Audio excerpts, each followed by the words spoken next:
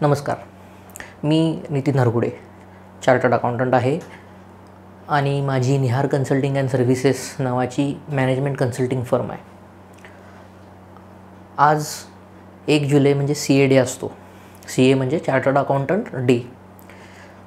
CA किंवा ICI G institute of chartered accountants of India he all India लेवलची जी एक institute आहे, खास करून चार्टर्ड अकाउंटन्सी किंवा अकाउंटिंग किंवा आणि ऑडिटिंगच्या संदर्भातली कोर्सेस आणि प्रोफेशनल घडवणारी जी संस्था आहे, त्याची स्थापना 1949ला झाली आणि या इन्स्टिट्यूटतर्फे दरवर्षी CAच्या एक्झाम्स घेतल्या जातात. ह्या व्हिडिओच्या माध्यमातून मी तुम्हाला आज जेणेकरून CA डे आहे त्यानिमित्तानं सर्वांना शुभेच्छा देतो आहे. त्याच पद्धतीनं आज खास करून आमचे जे चार्टर्ड अकाउंटंट विद्यार्थी आहेत त्यांच्यासाठी CAचा अभ्यास कसा करायचा, CAची एक्झाम कशी द्यायची ह्याबद्दल मी थोडक्यात माहिती देणार आहे. आपल्याला माहीत असेल की बऱ्याच जे शिक्षक असतात, मग ते कधी शाळेचे शिक्षक असतील, कॉलेजच्या शिक्षक असतील, वेगवेगळ्या इन्स्टिट्यूटचे शिक्षक असतील, ते मुलांना अभ्यास करवून घेतात, पेपर कसे लिहावे याच्याबद्दल माहिती देतात. दुर्दैवानं आपले जे इन्स्टिट्यूट आहे त्याची स्वतःचं असं कॉलेज इन्स्टिट्यूट जरी नसलं तरी अलीकडच्या काळामध्ये काही कोचिंग क्लासेस, इन्स्टिट्यूटच्या तर्फे घेतल्या जाणाऱ्या कार्यशाळा ह्याच्यातनं CAचा अभ्यास कसा करावा, CAची परीक्षेची तयारी कशी करावी याबद्दल मार्गदर्शन दिलं जातं. तसंच मार्गदर्शन थोडक्यात मी तुम्हाला या व्हिडिओच्या माध्यमातून देणार आहे. मला आशा आहे की माझे जे चार्टर्ड अकाउंटंट विद्यार्थी मित्र आहेत त्यांना याचा नक्की फायदा होईल आणि येणाऱ्या परीक्षेमध्ये त्यांना घवघवीत यश मिळेल. पहिल्यांदा आपण थोडक्यात मी तुम्हाला याबद्दल जर मगाशी मी म्हटलो तसं CAची जी इन्स्टिट्यूट आहे ती जी एक्झाम कंडक्ट करत असते ती 3 स्टेजेसमध्ये कंडक्ट करत असते. पहिली म्हणजे चार्टर्ड अकाउंटंटची फाउंडेशन एक्झाम, ज्यामध्ये बेसिक लेवलचं नॉलेज लागतं, जे 11वी-12वी नंतर जे विद्यार्थी या कोर्सेसला जॉईन होतात त्यांना ही एक्झाम देता येते. आपल्यापैकी बऱ्याच जणांना माहीत असेल की त्याच्यामध्ये काही पेपर हे ऑब्जेक्टिव्ह टाईप आहेत, मल्टिपल चॉईस क्वेश्चन्स, आणि काही सब्जेक्टिव्ह क्वेश्चन्स आहेत, क्वेश्चन पेपर आहेत. त्यानंतर येते CA इंटरमिजिएट एक्झाम, ज्याच्यामध्ये वर्किंग नॉलेज लागतं, कारण त्याच्यामध्ये आर्टिकलशिप तुम्हाला करावी लागते. ह्यातले सुद्धा सगळे क्वेश्चन पेपर जे आहेत ते सगळे सब्जेक्टिव्ह टाईप, एस्से रायटिंग टाईपचे क्वेश्चन पेपर्स असतात. आणि CA फायनल एक्झाम, ज्याला ॲडव्हान्स नॉलेज लागतं, जी लास्ट स्टेज आहे CA कोर्समधली, ज्यामध्ये तुम्हाला खूप चांगल्या पद्धतीचं ॲडव्हान्स टेक्निकल नॉलेज लागतं आणि ह्यातसुद्धा सगळे सब्जेक्टिव्ह क्वेश्चन्स पेपर्स असतात. हे झालं CA कोर्सबद्दल. आता थोडक्यात CA मगाशी मी म्हटलं तसं CA तुम्हाला व्हायचं असेल तर काही गोष्टी मोटिवेशन सांगणं खूप महत्त्वाचं आहे. आणि त्याच दृष्टिकोनातून जर तुम्हाला CA व्हायचं असेल तर तुमचं जे मेन एम आहे, गोल आहे, चार्टर्ड अकाउंटंट होणं, ते गरजेचं आहे. त्याला तुम्ही तुमच्याद्वारे तुमचं जे अभ्यास आहे त्याला तुमचं कामसुद्धा म्हणू शकता. हार्डवर्क करणं खूप महत्त्वाचं आहे.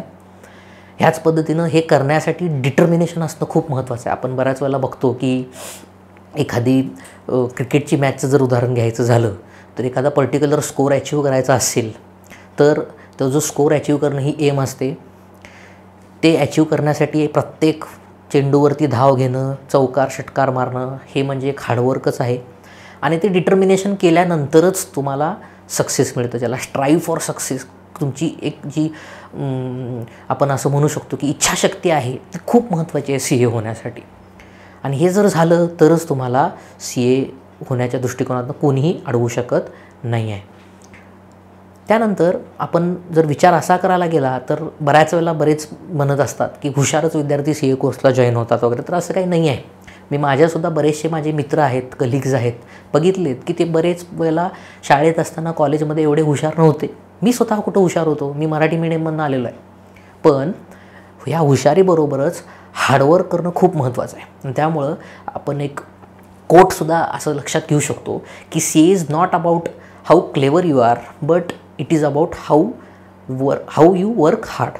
कारण जेवढं तुम्ही वर्क हार्ड करता, जेवढं तुम्ही अभ्यास चांगला करता, स्टडी चांगला करता, तेवढं तुम्ही हुशारीवरती मात करू शकता.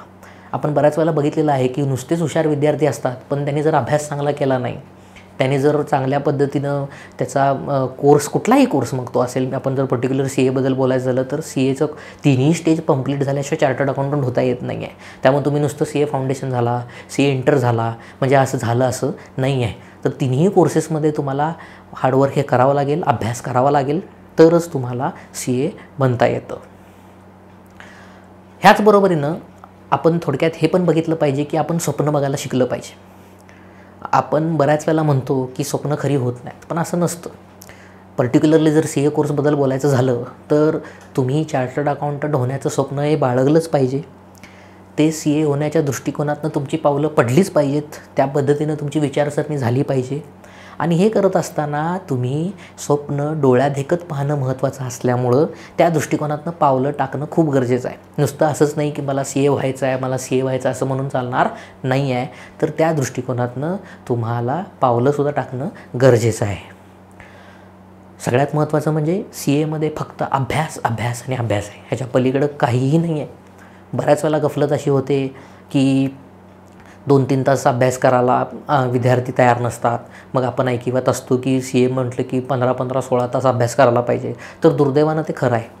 तुम्ही कुठलाही सक्सेसफुल चार्टर्ड अकाउंटंट, सक्सेसफुल विद्यार्थी बघितला तर त्यांचंसुद्धा हेच म्हणणं आहे की आम्ही रात्रंदिवस अभ्यास करतो.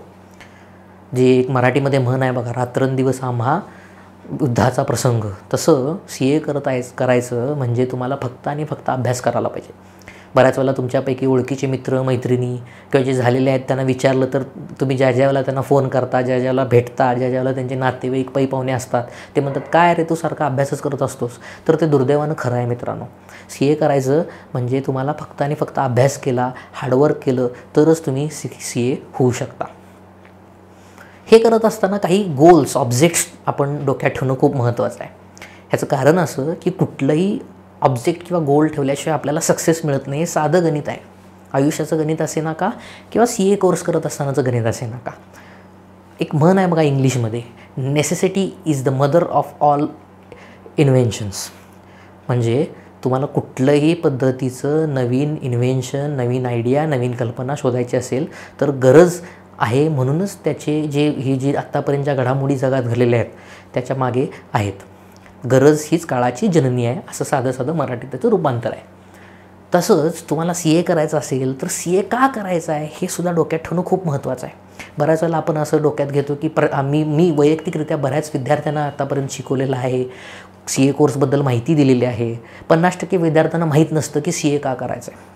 आपल्या सगळ्याला माहीत असेल की CA हे कॉमर्सचे विद्यार्थी करतात, आर्ट्स सायन्सच्या विद्यार्थ्यांनासुद्धा इथं ॲडमिशन मिळतं. 50 ते 70% विद्यार्थ्यांना माहीत नसतं की CAला का आलो आहे. काही नाही, कॉमर्समध्ये दुसरं कुठलं फील्ड नाही आहे, MBAमध्ये खूप फी द्यावी लागते, BCom MCom झालेल्या पोस्ट ग्रॅज्युएशन विद्यार्थ्यांना नोकऱ्या मिळत नाहीत म्हणून मी CAला आलो आहे. तर असं होत नाही. तुम्हाला CA काय व्हायचं आहे ह्याचं एम, ह्याचं गोल, ऑब्जेक्ट ठेवणं महत्त्वाचं आहे. CAमध्ये काय काय करावं लागतं, काय काय गोष्टी आहेत, ह्याचेसुद्धा काही व्हिडिओज माझे आहेत, ते तुम्ही माझ्या YouTube चॅनलवर बघू शकता. पण जर प्रामुख्यानं बोलायचं झालं तर चार्टर्ड अकाउंटंट काय करू शकतो, तर तो ऑडिटर होऊ शकतो. चांगल्या पद्धतीच्या मोठ्या कंपनीमध्ये CA किंवा CFO म्हणून जॉब लागू शकतो. स्वतःची प्रॅक्टिस करू शकतो. इन्कम टॅक्स कन्सल्टंट होऊ शकतो. माझी स्वतःची वेगळी फील्ड आहे प्रोजेक्ट मॅनेजमेंट कन्सल्टंट म्हणून, अशी वेगळ्या प्रकारची प्रॅक्टिस करता येते. तर CA झाल्यानंतर तुम्हाला नेमकं काय करायचं आहे हे एमसुद्धा असणं खूप महत्त्वाचं आहे. त्याच पद्धतीनं आपण हे जर विचार करू स्पेसिफिकली नॉलेज घेण्याच्या दृष्टिकोनातनं, तर कधी कधी असं सुद्धा असतं की मला एखाद्या सब्जेक्टमध्ये मास्टरी पाहिजे आहे. उदाहरणार्थ मला समजा ऑडिटर व्हायचं आहे तर CAमध्ये एक सब्जेक्ट आहे ऑडिटिंग नावाचा, त्या ऑडिटिंगचा खूप चांगल्या पद्धतीचा अभ्यास पाहिजे. तुमचं जर अकाउंटन्सी चांगला असेल, तुम्हाला माहिती आहे की 11वीपासून आपल्याला अकाउंटन्सीचा सब्जेक्ट आहे, कुणाला अकाउंटन्सी खूप आवडतं तर त्या अकाउंटन्सीमध्ये चांगले मार्क घ्यायचे आहेत. कॉस्टिंग, फिनान्शियल मॅनेजमेंटसारखे सब्जेक्ट आहेत, इन्कम टॅक्ससारखा सब्जेक्ट आहे, त्या सब्जेक्टमध्ये आपल्याला चांगले मार्क काढायचे आहेत. हे एक प्रकारचं ध्येय आहे CA करायच्या दृष्टिकोनातून, आणि ते ध्येयसुद्धा तुम्हाला CA करण्यासाठी खूप प्रोत्साहन देऊ शकतं.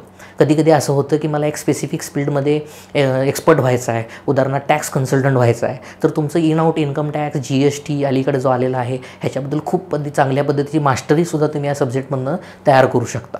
ह्याबरोबरीनंच आपण असं जरी विचार करू, समजा आपण दुर्दैवानं जरी CA नाही झालो तरी देखील हे घेतलेलं नॉलेजनं तुम्हाला चांगल्या पद्धतीनं प्रॅक्टिस करता येते ॲज अ कन्सल्टंट म्हणून असेल, किंवा एखाद्या कंपनीमध्ये जॉबसुद्धा करता येतो. त्या दृष्टिकोनातनं सुद्धा CAचा अभ्यास करताना तुम्ही एक गोल आपलं सेट करू शकता.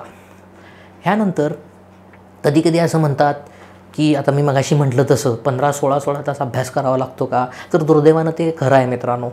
माझे जे CA विद्यार्थी मित्रमैत्रिणी आहेत त्यांना माहीत असेल की कधी शेवटच्या मोमेंटला परीक्षा जवळ आली असताना तेवढे ताससुद्धा मुबलक प्रमाणात उपलब्ध होत नाहीत. काही वेळेला आजारी पडणं होतं, काही वेळेला दुसऱ्या काही गोष्टी लागतात, खूप मोठा अभ्यासक्रम कवर करायचा असतो. आत्ता तर कोरोना आलेला आहे, CAच्या एक्झाम हळूहळू पुढं जात आहेत. कदाचित जुलैमध्ये परीक्षासुद्धा घेतली जाणार आहे. काही विद्यार्थ्यांनी एक्झामचे फॉर्म भरलेले आहेत. आता वेळ खूप कमी राहिलेला आहे. गेल्या 2-3 महिन्यामध्ये खूप अडचणी आलेल्या आहेत. मला माहिती आहे सगळ्या जगाला अडचणी आलेल्या आहेत, पण काळ कोणासाठी थांबत नाही असं म्हणतात. आणि त्यामुळं टाईम फॅक्टर CAच्या करिअरमध्ये विद्यार्थ्यांच्या हे खूप महत्त्वाचं आहे. आणि आपण असं म्हणतो की बऱ्याच वेळेला आता नाही झालं तर काय होईल, पुढं होईल. पण हे काही वेळेला कॉम्पिटिशन जे जगात आता झालेलं आहे तुम्ही बघितलं असेल की त्याच्यामुळे सुद्धा खूप मोठा इम्पॅक्ट विद्यार्थ्याच्या लाईफवरती पडतो. त्यामुळे किमान अभ्यास करताना तरी there is no next time हे तुम्ही डोक्यात घेतलं पाहिजे. आत्ता का असे ना अभ्यास करून तुम्हाला ही परीक्षा द्यायची आहे. तुमच्याकडे हातात जो थोडासा वेळ राहिलेला आहे त्याचा तुम्ही नक्की उपयोग करा, तर तुम्हाला नक्कीच याच्यामध्ये यश मिळेल. तरी देखील मी असं म्हणेन, समजा आपण चुकून दुर्दैवानं फेल झालो तरी देखील त्याच्यावर कारणीमीमांसा करून त्याचा तुम्ही पूर्ण अभ्यास करून जर विचार केला तर नक्कीच तुम्हाला लक्षात येईल की आपल्या ज्या मिस्टेक झालेल्या आहेत ते कदाचित नेक्स्ट अटेम्प्टला आपल्याला सुधारता येऊ शकतील.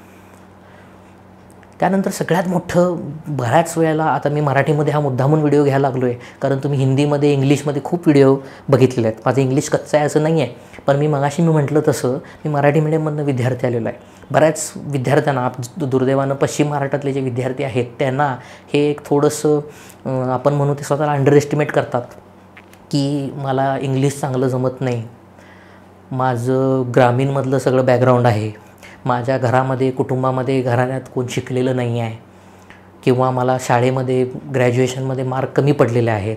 हे जे न्यूनगंड आहेत ना मित्रांनो, ते तुम्ही काढले पाहिजे डोक्यातनं. मला आठवतं आहे अजूनही माझ्याबरोबरचे जे बरेचसे मित्र होते जे आता CA आहेत ते अगदी गरीब घराण्यातनं आले होते, ग्रामीणमधनं आले होते. माझ्याबरोबर त्यांनी CA केलं. मला सांगायला हरकत नाही, माझ्या घरामध्ये 8 चार्टर्ड अकाउंटंट आहेत. माझे वडील स्वतः चार्टर्ड अकाउंटंट आहेत, बहीण CA आहे. पण त्याचा अर्थ असा नाही की ते CA होते म्हणून मी CA झालो. माझ्या वडिलांनी अगदी ग्रामीणमधनं येऊन मराठी मीडियममधनं येऊन चार्टर्ड अकाउंटंट झाले. त्यामुळं मला थोडासा हातभार का असेना लागलेला आहे. पण ह्याचा अर्थ असा नाही की मी पूर्णतः कॉन्व्हेंटचा स्टुडंट होतो. माझं देखील इंग्लिश कच्चं होतं. मी त्यातनं डेव्हलप केलं, स्वतःला अंडरस्टँड केलं. ते कसं करायचं, काय करायचं मी पुढच्या काही स्लाईडमध्ये तुम्हाला सांगेन. पण हा न्यूनगंड डोक्यातनं काढून टाका की माझं लँग्वेज मला जमत नाही, कळत नाही. तुम्हाला माहिती असेल की पाण्यात पडल्यानंतर आपल्याला हातपाय मारलं तर पोहायला येते, नाहीतर आपण बुडतो.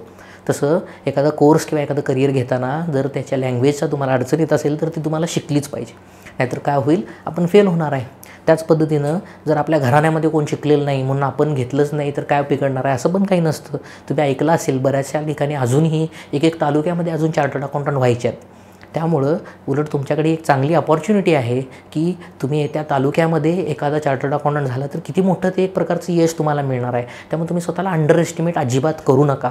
ह्याचबरोबरीनं हा पण विचार काढून टाका की माझं आता वय व्हायला लागलं आहे. बऱ्याच वेळेला तुम्ही ऐकलं असेल विद्यार्थ्यामध्ये आपल्या मित्रमैत्रिणींच्या की किती अटेम्प्ट बसायचे, किंवा असं पण होतं अजून लहान आहे मुलगा मुलगी. बरेचसे पालक आमच्याकडं चर्चेला येतात त्यावेळेला म्हणतात की अजून आमचा मुलगा लहान आहे, अजून जरा खेळायत पगडायचे दिवस आहेत. तर असं पण नाही आहे. आणि त्याच पद्धतीनं तुमचं वय जास्त झालं म्हणून असं पण नाही, 30-35-40मध्ये सुद्धा चार्टर्ड अकाउंटंट झालेले आहेत. वयाच्या 21व्या वर्षीसुद्धा CA झालेले आहेत. मी स्वतः वयाच्या 23व्या वर्षी CA झालेलं आहे. त्यामुळे अंडर एस्टिमेट स्वतःला CA करत असताना कधीही तुम्ही करू नका. ह्यानंतर थोडंसं आपण अभ्यासाच्या दृष्टिकोनातून बघायचं झालं तर हा प्रश्न बरेच जण विचारतात विद्यार्थी मित्र मला की मेमरी कशी इम्प्रूव्हाइज करायची, डोक्यात कसं ठेवायचं, डोक्यात काही जातच नाही. तुम्ही बघितलं असेल स्टडी मटेरियल, एवढं मोठं स्टडी मटेरियल असतं, त्याचा अभ्यास कधी करायचा. तर असं कधी नसतं. तुम्ही ऐकलं असेल बऱ्याच वेळेला की परफेक्ट मेमरी नावाची कुठलाही कन्सेप्ट जगात अवेलेबल नाही आहे. कालांतरानं आपण मित्रमैत्रिणींची नावंसुद्धा विसरतो. त्यात चूक नाही आहे. तुम्हाला जे स्वतःला जे काही गोष्टी टेक्निक्स लक्षात आलेल्या आहेत अभ्यास करत असताना मेमरी इम्प्रूव्हाइज करायच्या, ती टेक्निक तुम्ही इम्प्लिमेंट करू शकता. तुम्हाला माहिती आहे आपल्याकडं बऱ्याच वेळेला इन्कम टॅक्समध्ये, लॉमध्ये छोटे सेक्शन्स खूप असतात. त्याचे शॉर्ट फॉर्मचा तुम्ही अभ्यास करू शकता. त्याच्या दृष्टिकोनातून तुम्ही नोट्स तयार करू शकता, स्वतः लिहू शकता आणि ह्यातनंसुद्धा मेमरी इम्प्रूव्हाइज होऊ शकते. काहींना पाठांतर करणं चांगलं जमतं, काहींना पाठांतर केलं तरी लक्षात येत नाही. पण तुम्हाला ते गॅप स्वतःच्या डोक्यातले आहेत ते तुम्ही टाळून कुठनं आपल्याला मेमरी इम्प्रूव्हाइज करता येईल ह्याचं नक्कीच ध्येय बाळगलं पाहिजे. कारण शेवटी तुम्हाला पेपर लिहायचा आहे, तिथं तुम्हाला काय कोण पुस्तक देणार नाही. ऑफकोर्स CA फायनलमध्ये आता असा एक कन्सेप्ट आहे की तुम्हाला त्या पर्टिक्युलर टाईम फ्रेममध्ये पुस्तक घेऊन तुम्ही पेपर सोडवायचा आहे, पण तो एक पर्टिक्युलर सब्जेक्टबद्दल झालं, पण बाकीच्या सब्जेक्टबद्दल तुम्हाला मेमरी इम्प्रूव्हाइज करणं खूप गरजेचं आहे. त्यानंतर हे करत असताना शेवटच्या कालावधीत रिव्हिजन कसं करायचं हा पण एक मोठा प्रश्न विद्यार्थ्यांच्या डोक्यात असतो. कुणाला रिव्हिजन करायला वेळच मिळत नाही, कोण 2-2 वेळा 3-3 वेळा रिव्हिजन करतं. तर रिव्हिजनची सुद्धा एक सिस्टीम आहे मित्रांनो. आपण बघितलं असेल की काहींना पर्टिक्युलर सब्जेक्ट खूप आवडता असतो, चांगला असतो. उदाहरणार्थ माझं जर उदाहरण घ्यायचं झालं तर मला थेरी सब्जेक्ट खूप चांगले आवडतात. तर तुम्ही काय करू शकता, सुरुवातीला ते सब्जेक्ट अगोदर कवर करून शेवटच्या मोमेंटला परत एकदा रिव्हिजन करू शकता, जेणेकरून तुमचे ते सब्जेक्ट स्ट्रॉंग होल्ड होऊन जातील.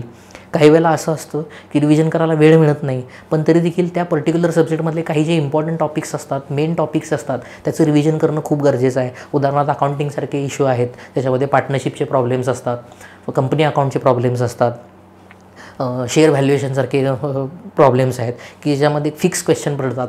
कॉस्टिंगमध्ये तसे मार्जिनल कॉस्टिंगचे प्रॉब्लेम्स असतात, फिनान्शियल मॅनेजमेंटचे क्वेश्चन्स आहेत, इन्कम टॅक्सचे क्वेश्चन्स आहेत, ज्याच्यामध्ये आपण गेल्या कित्येक वर्षाचे चे जर कंपॅरिझन करून बघितलं तर आपल्याला लक्षात येईल की ते प्रश्न रिपिटेटिव्ह पडत असतात आणि त्यामुळे त्याचा तुम्ही रिव्हिजनचा म्हणून त्या प्रश्नांचा नक्की वापर करू शकता. पण एक लक्षात ठेवा, रिव्हिजन करणं CA कोर्समध्ये सुद्धा महत्त्वाचं आहे. त्यासाठी टाईम मॅनेजमेंट मगाशी मी म्हटलं ते पाळणं खूप खूप महत्त्वाचं आहे. आता सगळ्यात महत्त्वाचं आहे की टाईम टेबल कसं पाळायचं मग हे करत असताना. Is it a myth, is it reality, हे सुद्धा खूप महत्त्वाचं आहे. टाईम टेबल पाळता येतं का? आता माझं जर वैयक्तिक उदाहरण द्यायचं झालं तर मी रात्री 12 नंतर अभ्यास करायला बसायचो. म्हणजे सगळं जग ज्यावेळेला झोपायचं त्यावेळेला माझा अभ्यास चालू व्हायचा. तो सकाळी पहाटे 6-7 पर्यंत असायचा. प्रत्येकाचं टाईम टेबल वेगळं वेगळं असतं. ह्याचा अर्थ असा नाही की कोण सकाळी उठून अभ्यास करा म्हणते, नक्कीच कदाचित ती चांगली टेक्निक असेल, पण कुणाला पहाटे उठून अभ्यास करणं जमते, कुणाला जमत नाही. कुणाला दुपारी अभ्यास करणं जमते, कुणाला स्पेसिफिक एका ठिकाणीच अभ्यास करणं आवडतं, म्हणजे उदाहरणार्थ लायब्ररीमध्ये असेल, आपल्या एखाद्या घराच्या रूममध्ये असेल. ते टाईम टेबल तुमचं महत्त्वाचं असणं खूप महत्त्वाचं आहे. तुम्ही बघितलं असेल की आपल्या मगाशी मी जसं म्हटलं तसं आपल्या CA कोर्समध्ये CA फाउंडेशन, इंटर आणि फायनल अशा 3 स्टेजेसमध्ये एक्झाम आहे. मी नेहमीही म्हणत असतो की CAची जी एक्झाम आहे ती एक बॉक्सिंग मॅचसारखी असते. तुम्ही बघितलं असेल बॉक्सिंग मॅचमध्ये की वेगवेगळ्या प्रकारचे राऊंड असतात, राऊंड 1, 2, 3, 4, 5 अशा पद्धतीचं. आणि त्यामध्ये जो अपोजिशन असतो तो नेहमी तुम्हाला नॉकडाऊन करण्याच्या तयारीत असतो. म्हणजे तुम्ही CA फाउंडेशन पास झाला तरी CA इंटरला जाऊन अडकता, CA इंटर जरी झाला तरी CA फायनलला जाऊन अडकता. अशा पद्धतीनं बॉक्सिंग मॅच जशी खेळली जाते तशा पद्धतीनंच तुम्ही टाईम टेबल जर तुमचं आखलं तर तुम्हाला पुढच्या स्टेजमध्ये काय काय करायचं आहे ह्याचं ॲनालिसिस करायला खूप महत्त्वाचं एक आपण म्हणू तसं ध्येय मिळणार आहे. त्यासाठी परत एकदा मी मगाशी म्हटलं तसं ज्यांना फाउंडेशन करायचं आहे त्यांनी अगदी 11वीपासून त्याची तयारी केली पाहिजे. तुमच्या माहितीसाठी इन्स्टिट्यूटनं अलीकडंच 10वी नंतरसुद्धा तुम्ही ॲडमिशन घेऊ शकता डायरेक्ट रजिस्ट्रेशनला, म्हणून त्याची ॲप्लिकेशन प्रोसेस चालू केलेली आहे. ज्या विद्यार्थ्यांना CA करायचं आहे त्यांनी 11वीपासून अभ्यास करायला हरकत नाही आहे. तुम्ही बघितलं असेल की CA फाउंडेशनचे जे सब्जेक्ट्स आहेत ते सगळे बऱ्यापैकी 11वी-12वीला जो तुमचा सिलेबस असतो त्यातलंच कवर होणार आहे आणि त्यामुळे त्याचा तुम्हाला दोन्ही फायदा होणार आहे. 11वी-12वीला चांगले मार्क पडणार आहेत आणि CA फाउंडेशनचा सुद्धा बेसिक 60 ते 70% अभ्यास तुमचा पूर्ण होणार आहे. त्याच पद्धतीनं एक असं पण म्हटलं जातं की गेलेला दिवस परत येत नाही. सूर्योदय होतो, सूर्यास्त दररोज होतो, पण गेलेला दिवस जात नाही. त्यामुळे तुम्हाला जर परीक्षेला तुमच्या तयारी करायची असेल, आपण असं गृहीत धरून चाललं की आज 1 जुलै आहे आणि तुम्हाला आता एक्झाम द्यायची आहे 29 जुलैला, तर 29 दिवसाची तयारी तुम्हाला करायला पाहिजे. नाहीतर दररोज 1 दिवस गेला तर तुमचं ते टाईम शेड्यूल खराब होणार आहे किंवा परत मिळणार नाही आहे. त्याच पद्धतीनं एक लक्षात घ्या मित्रांनो, करिअर जर तुम्हाला प्लॅन करायचं असेल तर तुमच्या आयुष्याचं टाईम टेबल त्या करिअरपुरतं का असेना तुम्हाला घातलं पाहिजे.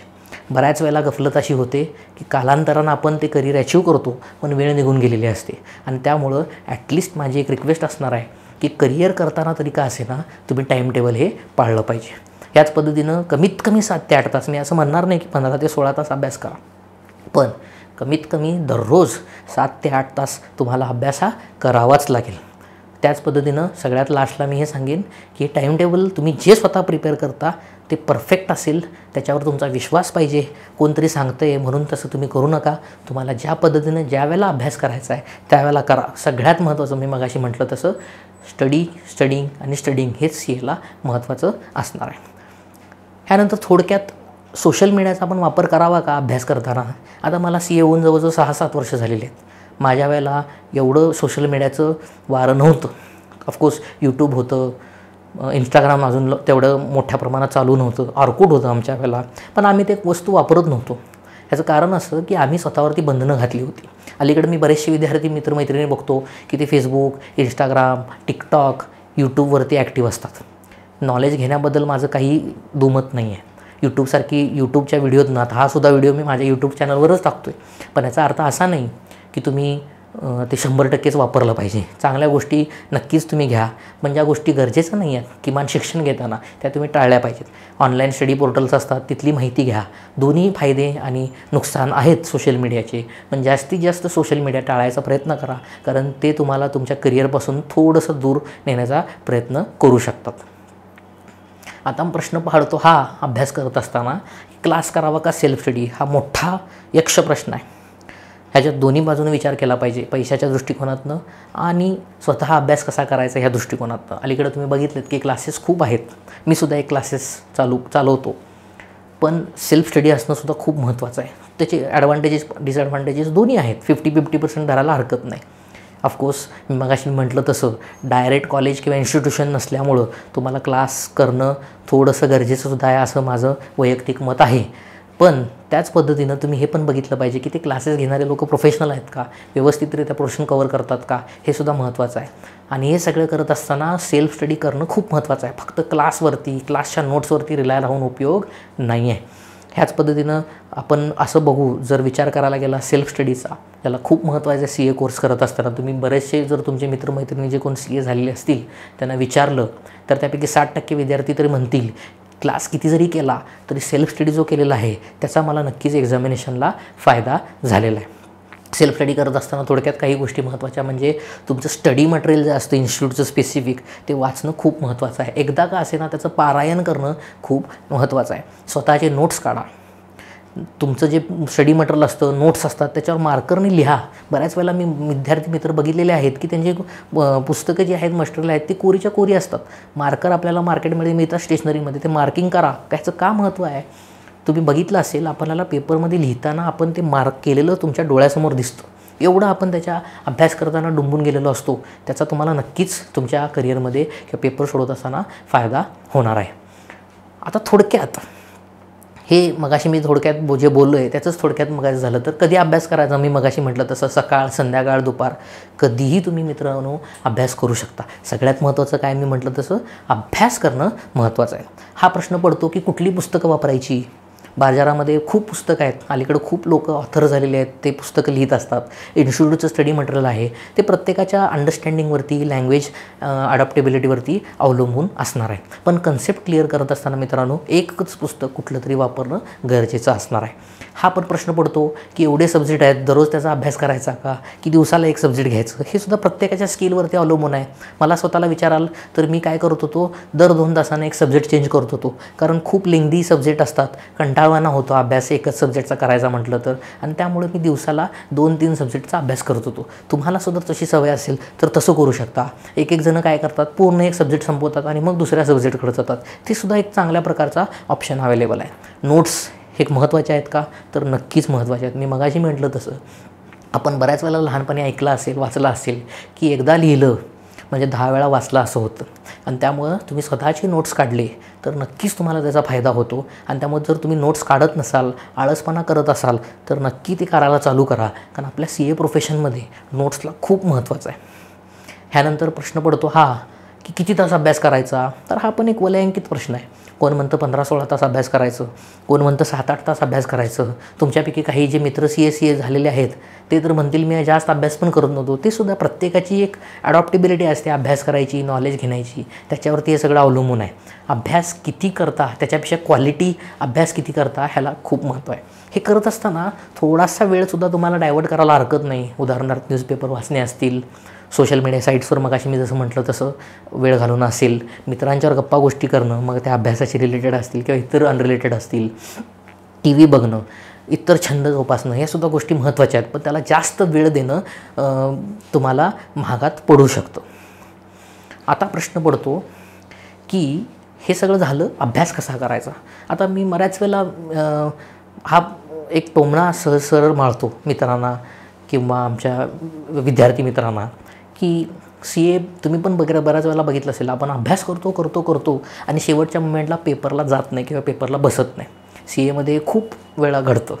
तर हे घडू नये म्हणून तुम्हाला मी काही प्रकारचं एक मोटिवेशन आणि ते कशा पद्धतीने फेस करायचं हे या थोडक्यात सांगणार आहे. पहिल्यांदा म्हणजे मी याचं उदाहरण ह्यातनं देतो की तुम्ही बऱ्याच वेळेला बघितलं असेल, क्रिकेट असेल, फुटबॉल मॅच असेल किंवा आणखीन कुठलेही स्पोर्ट्स असतील, तिथं खूप प्रॅक्टिस केली जाते. पण ज्या वेळेला ॲक्च्युअल मॅच असते तो रिझल्टच गृहीत धरला जातो.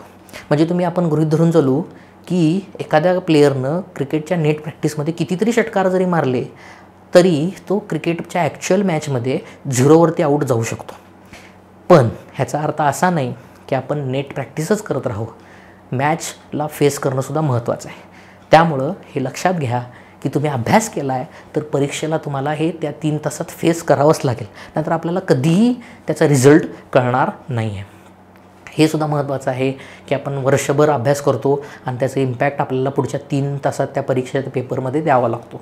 दुर्दैवाने सत्य आहे. मगाशी मी म्हटलं तसं कितीही नेट प्रॅक्टिस केली तरी मॅचच्या रिझल्टमध्येच सगळे दिसत असल्यामुळं तुम्ही वर्षभर जो अभ्यास केला आहे त्याचं रूपांतर तुमच्या त्या 3 तासाच्या पेपरमध्ये करणं गरजेचं आहे. आणि सगळ्यात महत्त्वाचं हे करत असताना मी नेहमी म्हणतो की कॉम्पीट विथ युअरसेल्फ. आपला मित्र पास झाला, मैत्रीण पास झाली, तो फेल झाला, ती फेल झाली म्हणून आपलं कंपॅरिझन कधीही करू नका. आयुष्यामध्ये कंपॅरिझन करायचं, कॉम्पिटिशन करायचं तर ते स्वतःशी करा, तरच तुम्हाला सक्सेस मिळणार आहे. हेच पद्धतीनं तुम्ही स्वतःचं इव्हॅल्युएशन करणंसुद्धा महत्त्वाचं आहे. कधी स्पेसिफिकली जर CA कोर्सबद्दल, CAच्या एक्झाम पेपरबद्दल बोलायचं झालं तर बऱ्याच वेळेला ही चर्चा असते. पेपर सुटल्यानंतर चर्चा होत असते, अरे तू ह्या प्रश्नाचं उत्तर काय लिहिलास, माझं उत्तर असं आलं, हे असा प्रश्न पडला होता, तो तसा पडला होता. मला स्वतःला वैयक्तिकरित्या ते इव्हॅल्युएट करायची खूप आवड असायची. पेपर आला, मी मगाशी म्हटलं तसं माझे वडील चार्टर्ड अकाउंटंट असल्यामुळं मी पेपर घेऊन आलो की लगेच इव्हॅल्युएट करायला बसणार, कुठं चुकलं, काय चुकलं आणि एक टेंटेटिव्ह मार्क काढायचो की इथं असं झालेलं आहे. मला ती हौस होती. एक जण म्हणतात की ते करू नका, टाळा, पण माझं एक वेगळ्या पद्धतीचं गणित असायचं. कारण तुम्ही ऐकलं असेल, मी मगाशी म्हटलं तसं CA कोर्सबद्दल माहिती नाही, पण CA करत असताना तुम्हाला माहिती आहे इथे AT-KT वगैरे नाही आहे, पण एक्झम्पशन नावाचा कन्सेप्ट आहे. टोटल ॲग्रिगेट असणं महत्त्वाचं आहे. त्यामुळे ते माझ्या मनात एक भावना असायची की बाबा हा जर पेपर मला जर एवढा मी मार्क लिहिले, तर एवढे मार्क काढले तर पुढच्या पेपरचा मला अशा पद्धतीनं अभ्यास करायला पाहिजे आणि एवढे मार्क काढले तरच मी पास होणार आहे. हे एक प्रकारची एक माझ्या मनात एक कॉन्फिडन्स निर्माण करण्यासाठी का असे ना, किंवा आपण कुठं कमी असेल तर ते टाळण्यासाठी का असे ना मी इव्हॅल्युएशन करत असतो. त्याच्यामध्ये दुमत असू शकतं, कुणाला ते इव्हॅल्युएशन करणं आवडतं, कुणाला नाही, पण एक माझी स्वतःची टेक्निक होती. ह्यानंतर हे सगळं करत असताना त्या पर्टिक्युलर CA एक्झामिनेशनच्या पिरियडमध्ये तुम्ही बाकी सगळं विसरलं पाहिजे. मी माझं उदाहरण देतो मित्रांनो. माझ्या वेळेला काय अँड्रॉइड फेमस नव्हते मोबाईल किंवा फेसबुक ऑर्कुट फेमस नव्हतं, तरी देखील मी काय केलं होतं, माझा मोबाईल अगदी लॉकर रूममध्ये ठेवला होता आईला सांगून. फेसबुक ऑर्कुटमध्ये मी बंद होतो. आपण काय करतो, ते टाळायचा प्रयत्न करत नाही आणि त्याचा नक्की इम्पॅक्ट होतो. मग ती क्रिकेटची मॅच असू दे, फुटबॉल मॅच असू दे, काहीही असू दे मित्रांनो, त्याचा इम्पॅक्ट होणार आहे. तुमच्या माहितीसाठी मी ज्याला 2011च्या CA एक्झामला होतो त्याला आपला क्रिकेट वर्ल्ड कप होता. अगदी त्याच्यानंतर 15 दिवसात आमची CAची एक्झाम होती. मला त्याचा इम्पॅक्ट बसला आणि माझा एक ग्रुप पास झाला फायनलचा आणि एक ग्रुप राहिला. आणि त्यामुळे मला कळून चुकलं की आपण पूर्णपणे 100% डिवोशन दिलं नाही तर आपलं यश हुलकावणी देतं. त्यामुळे त्या पर्टिक्युलर CA एक्झाम पिरियडमध्ये तुम्ही सगळं आपलं विसरलं पाहिजे. ह्याच पद्धतीनं आपण हे पण बघितलं पाहिजे की आपण सगळे पेपर बसू. बऱ्याच वेळेला गफलत काय होते, पहिलाच एखादा पेपर फेल गेला की आपला विद्यार्थी मित्र जो असतो तो बाकीच्या पेपरला बसत नाही. हे कॉमन उदाहरण आपण CAच्या एक्झामिनेशनमध्ये बघितलेलं आहे. पण ते टाळलं पाहिजे. का, मगाशी मी म्हटलं तसं आपण वर्षभराचा अभ्यास करत असतो आणि जर परीक्षा आपण दिली नाही त्या पर्टिक्युलर पेपरची तर ते आपलं दुर्दैव आहे. परत आपले 6 महिने जाणार आहेत, परत वर्ष जाणार आहे. त्यामुळे कितीही होऊ देत मिस्टेक, कितीही तो फेल पेपर आपण जर वाटत असेल की त्या पेपरमध्ये आपण फेल होणार आहोत, तरी देखील सगळ्या पेपरला आपण बसणं गरजेचं आहे. आता या पर्टिक्युलर स्लाईडमध्ये मी बाकी सगळं ब्लँक सोडलं आहे आणि फक्त एवढं लिहिलं आहे की CA is the only course where concept quality stands before everything else. हे का महत्त्वाचं आहे, तुम्ही जास्त मॅटर लिहिणं परीक्षेमध्ये इन्स्टिट्यूटकडनं अपेक्षित नाही आहे. जी क्वालिटी आहे, जेवढं विचारलं आहे तेवढ्याच प्रश्नाचं उत्तर देणं खूप महत्त्वाचं आहे. तुम्ही बऱ्याच वेळेला चेष्टा मस्करीमध्ये आपल्या मित्रमैत्रिणींच्याकडनं ऐकलं असेल की मी एवढा पेपर लिहिला पण मला कायच मार्क पडले. मी माझं वैयक्तिक उदाहरण देतो. मला आठवतं CA फायनलमध्ये मी असताना ऑडिटिंगचा पेपर 34 पान लिहिला होता. मला पप्पाने अक्षरशः खुळ्यात काढलं. मी ह्याच भाषेत बोलतो, अरे एवढा पेपर कशा लिहिलास? आणि तुम्हाला पटणार नाही मित्रांनो, मला 28 मार्क पडले त्या पेपरला. म्हणजे प्रत्येक पानाला 1 मार्कसुद्धा पडला नाही. सांगण्याचा उद्देश असा की CAची इन्स्टिट्यूट जी आहे आपली, ती आपल्याकडनं क्वालिटी एक्सपेक्ट करते, कन्सेप्च्युअल उत्तर एक्सपेक्ट करते. तुम्ही कधीही डोक्यात ठेवू नका की आपण निबंधासारखं प्रश्नाचं उत्तर लिहिलं म्हणजे आपल्याला जास्त मार्क मिळतील. जेवढं विचारले, तुम्हाला जे नॉलेज आहे, कन्सेप्च्युअल नॉलेज आहे, तेवढं जरी तुम्ही पेपरमध्ये मांडलं तरी तुम्हाला पैकीच्या पैकी मार्क हे मिळत असतात. त्यामुळे इथून पुढं का असेना, जर आपण ह्या चुका टाळल्या तर नक्कीच आपल्याला त्याचा परीक्षेमध्ये फायदा होणार आहे. आता सरतेशेवटी तुम्हाला परीक्षेला का बसायचं ह्याचं मी थोडक्यात उदाहरणासकट मी सांगेन. मी चेष्टेत कायम म्हणतो विद्यार्थ्यांना, तुम्ही प्रेम करताना तर लग्न पण केलं पाहिजे मित्रांनो. तसंच तुम्ही अभ्यास करताना तर परीक्षेला देखील बसलं पाहिजे. हे का महत्त्वाचं आहे? तुम्ही जसं आपण म्हणतो की प्रेमाचा शेवटी एकतर ब्रेकअपमध्ये होतो किंवा लग्नामध्ये होतो, तसंच तुम्ही CAचा अभ्यास करता तर तुम्हाला 2च रिझल्ट मिळणार आहेत, फेल किंवा पास. पण हे कधी, जर परीक्षा दिली तर. त्यामुळं CAची परीक्षा देणं हे खूप महत्त्वाचं आहे. मध्येच अजिबात सोडू नका. पुढं बसूया, परत बसूया, वर्षातून 2 वेळा अटेम्प्ट येतात. नोव्हेंबर नाही तर मे आहे, मे नाही तर नोव्हेंबर आहे. हे चेष्टा मस्करीमध्ये ठीक आहे मित्रांनो, पण आता काळाची गरज आहे. जगात कॉम्पिटिशन खूप वाढलेलं आहे. त्यामुळे तुम्ही परीक्षेचा अभ्यास केला असेल तर नक्की तुम्ही बसा. कधी कधी असं होतं, नशीब एवढं चांगलं असतं की आदल्या रात्री वाचलेलं सुद्धा आपल्याला परीक्षेमध्ये तसाच प्रश्न पडतो आणि आपण त्या पेपरमध्ये पास होतो. त्यामुळे परीक्षेला बसणं खूप महत्त्वाचं आहे. सगळ्यात महत्त्वाचं, मी मगाशी म्हटलं तसं, आपल्या आयुष्यातले मोलाचा वेळ आपण ह्या कोर्ससाठी दिलेला आहे आणि त्याचा रिझल्ट तुम्ही परीक्षेला बसल्यानंतरच मिळणार आहे. त्यामुळे परीक्षेला बसणं खूप महत्त्वाचं आहे. असं सुद्धा म्हणतात की it is better to be bounded and get killed in the war that to be stand alone outside war zone. युद्ध करायचं असेल तर युद्धभूमीमध्ये जा, लढा, जखमी व्हा, भले वीरमरण प्राप्त हो, पण युद्ध लढलं पाहिजे. युद्धभूमीच्या बाहेर राहून युद्धाबद्दल आपण कधीही प्रस्तावना किंवा त्याचा वापर आपल्याला करता येणार नाही आहे. त्यामुळं जसं आपण युद्धाचा विचार करतो तसं परीक्षा म्हणजे ही CAचे एक प्रकारचं युद्ध आहे आणि तुम्हाला युद्धभूमीमध्ये परीक्षेला पेपरला बसून त्याचा रिझल्ट ॲक्सेप्ट करावाच लागणार आहे. आणि त्यातनं सगळ्यात महत्त्वाचं म्हणजे तुम्हाला एक्सपिरियन्स मिळणार आहे. जर आपण फेल झालो तर का फेल झालो, आपल्याला नेमकं कुठं मार्क कमी पडले ह्याचं देखील तुम्हाला इव्हॅल्युएशन करता येणं खूप महत्त्वाचं ठरणार आहे. सरतेशेवटी हे एक माझं स्वतःचं मॉडेल होतं अभ्यास करताना, ते मी तुम्हाला थोडक्यात एक्सप्लेन करेन एका क्रिकेटच्या मॅचच्या दृष्टिकोनातून.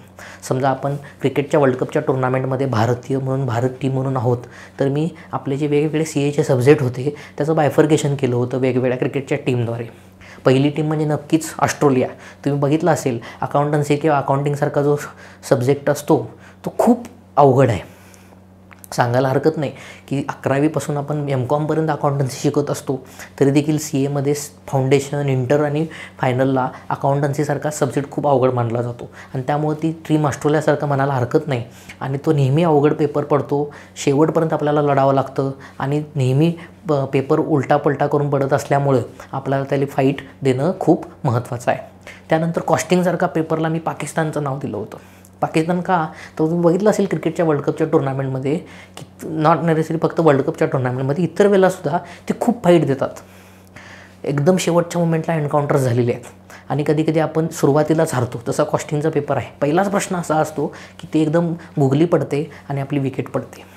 त्यानंतर साऊथ आफ्रिकेसारखी टीम, ज्याला मी स्वतः टॅक्सेशनचा पेपर नाव दिलेलं आहे, कारण तो नेहमी नवीन असतो. साऊथ आफ्रिकेची टीम बघा तुम्ही, प्रत्येकाला नवीन काहीतरी करत असते. खूप डेंजरस असतो पेपर टॅक्सेशनचा. नेहमी तुम्हाला व्यवस्थित त्याच्यावर विचार करणं महत्त्वाचं आहे. कुठला प्लेयर काही घेऊन जशी दांडी उडवेल आपली सांगता येत नाही, तशा पद्धतीने टॅक्सेशन आणि GSTचा पेपर आपल्याशी खेळत असतो. त्यानंतर येतो लॉ किंवा सिस्टीम, ॲडव्हान्स मॅनेजमेंट सिस्टीम हाच पेपर, ज्याच्यामध्ये मी त्याला श्रीलंकाचं नाव दिलं होतं. कंटाळवाना किंवा बोरिंग पेपर असतो. जसं श्रीलंकेची टीम खेळते पण रिस्की असते, लेंगदी असते, खूप ताणत नेतात, पण रिस्की पेपर असतो. न्यूझीलंडसारखी टीम आपण बघितलेली आहे, ज्याला मी फिनान्शियल मॅनेजमेंट असं नाव दिलं होतं. ज्याच्यामध्ये काय होतं, नेहमी मॉडर्न कन्सेप्ट आहेत. तुम्ही बघितलं न्यूझीलंडचे प्लेयर नेमकं वेगवेगळ्या प्रकारच्या क्लुप्त्या शोधत असतात मॅच जिंकण्यासाठी. इन्फ्लुएन्शियल परफॉर्मन्स असतात, प्रत्येक वेळेला कन्सेप्ट नवीन असतो आणि त्यामुळं ती पेपरचा सुद्धा खूप आपल्याला चांगल्या पद्धतीनं अभ्यास करावा लागतो. आणि ते शेवटी सगळ्यात महत्त्वाचा ऑडिटिंगचा पेपर, त्याला मी इंग्लंड म्हणून नाव दिलं होतं कारण तो खूप जुना आहे. ऑडिटिंगशिवाय चालूच नाही जगामध्ये आणि सगळ्यात जुना असला तरी प्रिन्सिपलची स्टिकअप आहे. आणि त्यामुळं इंग्लंडसारख्या टीमबरोबर जसं भारत खेळतो तसं आपल्याला ह्या सगळ्या पेपरचा अभ्यास करावा लागेल. तर मी माझं स्वतःचं अभ्यास करतानाचं मॉडेल ठेवलं होतं ज्याचा मला खूप फायदा झाला. आणि मी मगाशी म्हटलं तसं माझी थिअरी खूप चांगली होती, मी त्याचा चांगला अभ्यास केला. प्रॅक्टिकल सब्जेक्ट होते, त्याचा खूप अभ्यास मला जरी करता आला तरी माझं प्रॅक्टिकल कच्चं असल्यामुळे माझं त्या प्रॅक्टिकल सब्जेक्टमधल्या थिअरीवरती मी खूप चांगला भर दिला. आणि मला सांगायला हरकत नाही की मला लॉसारख्या पेपरमध्ये सुद्धा CA इंटरला असताना 86 मार्क मिळालेले आहेत. इवन CA फायनलला मला लॉला एक्झम्शन मिळालेलं आहे. माझ्या वेळेला डिसा मधला जो सिस्टीम ऑडिट होता त्यालासुद्धा एक्झम्शन मिळालेलं आहे. ऑडिटिंगच्या पेपरला एक्झम्शन CA फायनलला मिळालेलं आहे. त्यामुळे माझं थिअरी चांगलं होतं म्हणून मी थिअरीवरती भर दिलेला आहे. कोणाचं प्रॅक्टिकल चांगलं असतं, कोणाला अगदी 70-80च्या वरती मार्क मिळतात प्रॅक्टिकलमध्ये. तर प्रॅक्टिकल तुम्ही चांगलं करू शकता, मग थिअरीला तुम्हाला अगदीच जुजबी मार्क पडले तरी तुम्ही पास होऊ शकता. सांगण्याचा उद्देश असा की अभ्यास करत असताना प्रत्येकाचं जे कोअर कॉम्पिटन्सी असते, कोअर सब्जेक्ट असतो, जसं मी या टीमची नावं दिलेली आहेत ते तुम्ही देणं महत्त्वाचं आहे. फक्त सांगायचा उद्देश ह्या टीमचा ह्याच्यासाठी आहे की इथं जरी ह्या टीम असल्या तरी आपल्याला सगळ्या सब्जेक्टची तयारी आपल्या CA कोर्समध्ये केली, कारण ॲग्रिगेट मार्क महत्त्वाचे आहेत आणि तरच तुम्हाला CAच्यामध्ये सक्सेस मिळू शकतं. सगळ्यात शेवटी मी हेच सांगेन की मी मगाशीपासून जशी माझी थोडक्यात स्टोरी तुम्हाला सांगितली तशी प्रत्येकाची एक स्टोरी असते. सगळ्यात महत्त्वाचं आहे CA होणं, ते हुक और क्रूक या पद्धतीनं तुम्ही झालं पाहिजे. व्हिडिओ आवडला तर नक्की लाईक करा. थँक्यू.